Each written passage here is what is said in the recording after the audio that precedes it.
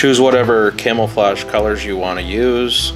Start off by degreasing your gun, and then apply a light base coat. Do this 2 times.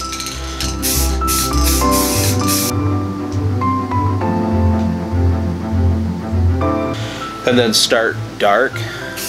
Dab on with a sponge. You can choose whatever sponge you want. You can't mess this up, so just do it however you want to do it. You can't rush art.